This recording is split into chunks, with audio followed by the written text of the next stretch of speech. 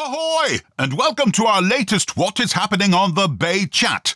Following concerns about rubbish and all kinds of plastic being washed up on our shores, we decided to put our thinking caps on and find a solution before the chatter rose to become a kerfuffle. Most of us thought that plastic was our major concern. After all, it takes an eternity to decompose. After reading that plastic created from seaweed does decompose and is much easier to clear away or recycle, so there should be fewer old sunglasses, plastic bottles, buckets and spades, and even bags cluttering our golden sands.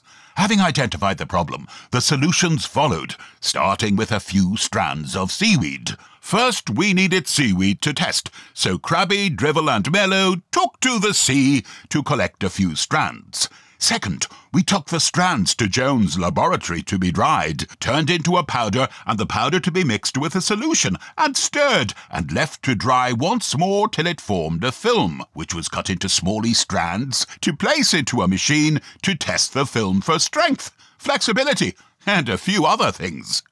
So, from diving to drying, dipping to mixing, stretching to pulling, this was our attempt to make plastic from seaweed.